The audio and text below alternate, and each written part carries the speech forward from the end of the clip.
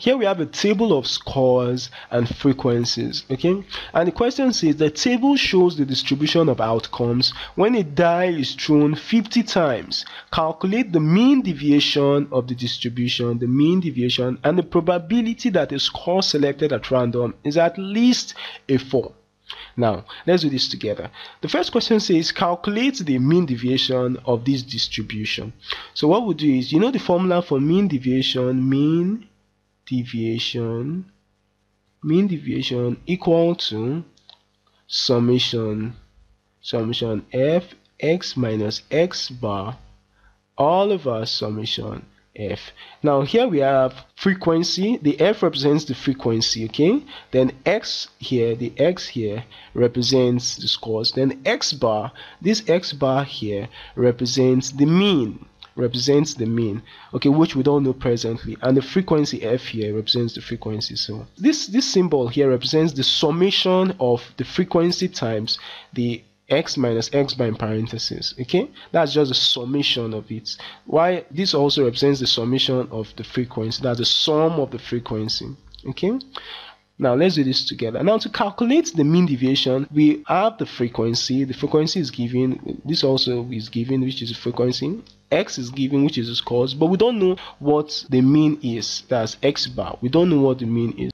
So we need to calculate the mean so we can use this formula. So let's write the mean, that's x bar, equal to the mean is always equal to summation f of x all over summation f, okay? So this is just the summation of frequency times the scores all over summation of the frequency, and this is very straightforward. So we need to calculate the mean first. Then when we get the mean, we'll use it to calculate the mean deviation, which makes it straightforward. So let's do this together.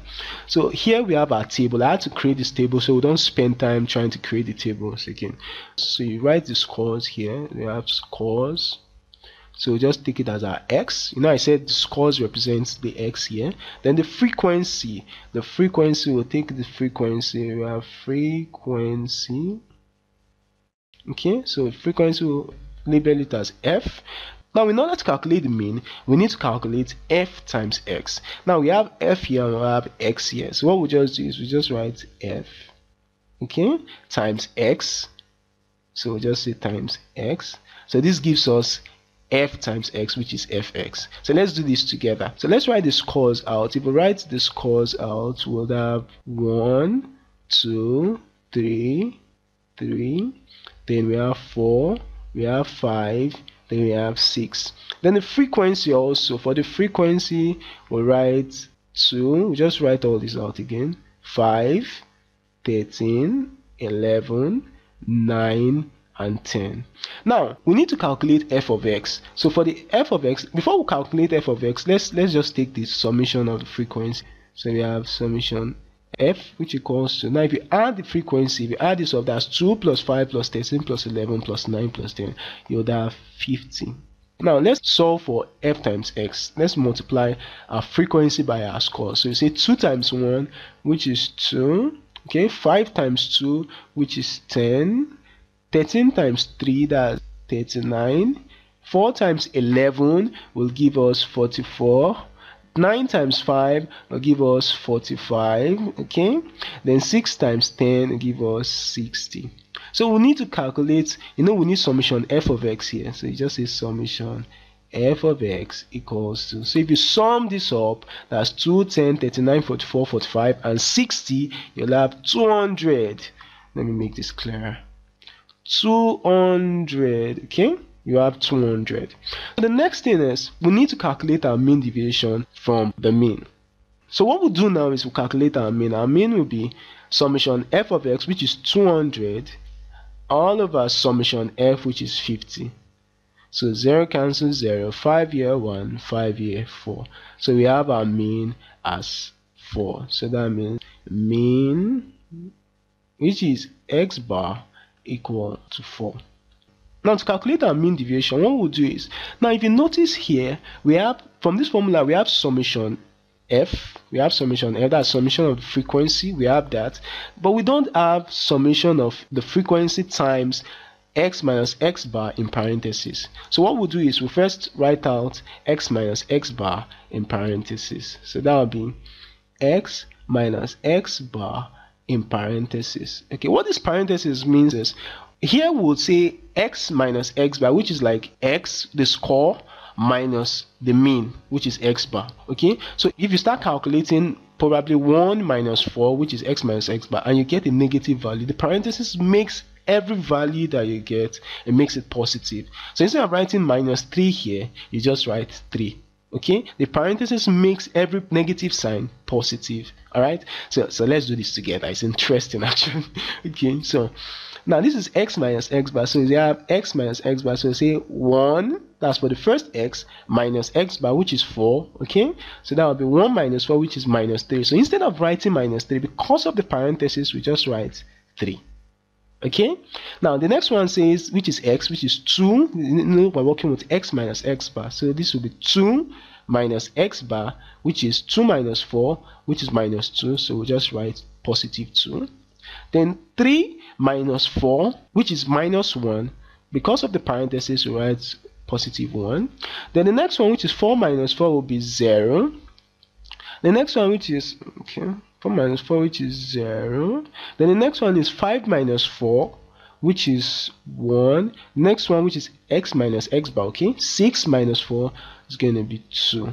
So we have our x minus x bar. Now the next step is to calculate the f times the x minus x bar in parentheses. F x minus x bar in parentheses. Okay, so this f, the frequency, times this, will give us this. So we just say 3 times 2, and that will be 6. 5 times 2 give us 10.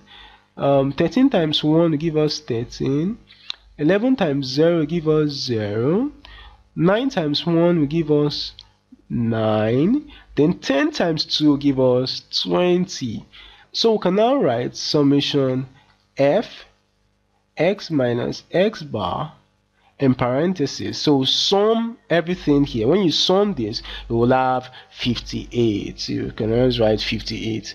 Okay, so now we have summation f x minus x bar in parentheses, and we have summation f. So we can just find our mean deviation. So our mean deviation equal to 58. So just write 58, which is this, here, all over the summation of the frequency, which is 50.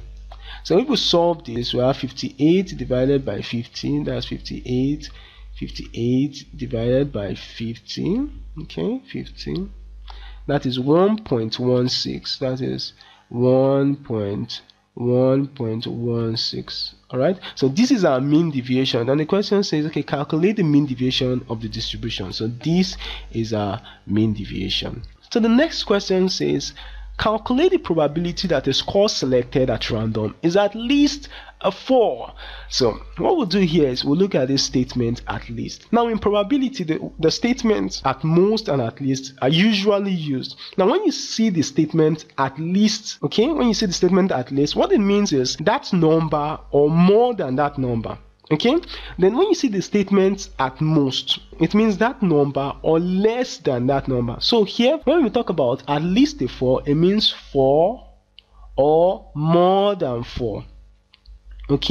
4 or more than 4. So we're going to find the probability that the score selected at random is at least a 4. So let's just write this here.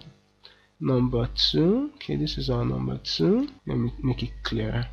So we have number 2. This is our number 2. So the probability of at least a 4,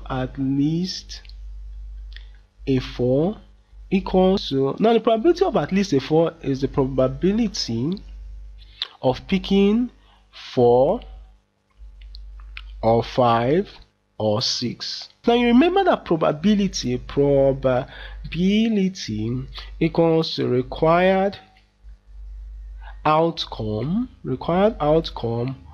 all over the total outcome. So would you also use the same concept here to find the probabilities. So write probability of at least a 4 equal to, now anytime in probability that we use the word or or like this. Okay, you use the addition rule to combine the probabilities. But anytime you use and, you see the word and in probability, any question involving probability, it means you use the multiplication to combine your probabilities. So we could just write probability of 4 plus probability of 5 plus the probability of 6. So here the probability of picking a 4 is, now the number of times we can select the score 4, which is 11, all over the total frequency, okay, the total number of score, which is 50. So that will be 11 all over 50. Let me show you that again. So you see we have 11, which is the total number of times the score 4 can occur, okay?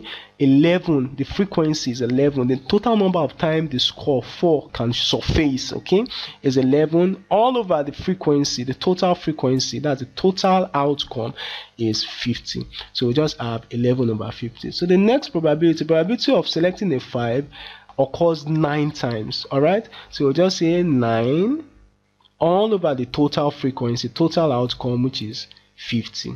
Then probability of selecting a 6 is 10, which is the frequency, all over the total, which is 50. So you have 10 all over 50. So by the time we solve this, we have 11 plus 9 plus 10, okay, all over 50. You know, anytime you are solving fractions, we are working with fractions that have the same common denominators. Just pick one of the denominators, all over 50 like this. So you have 11 plus 10, that is 21. 21 plus 9, that is 30. So you have 30 all over 50.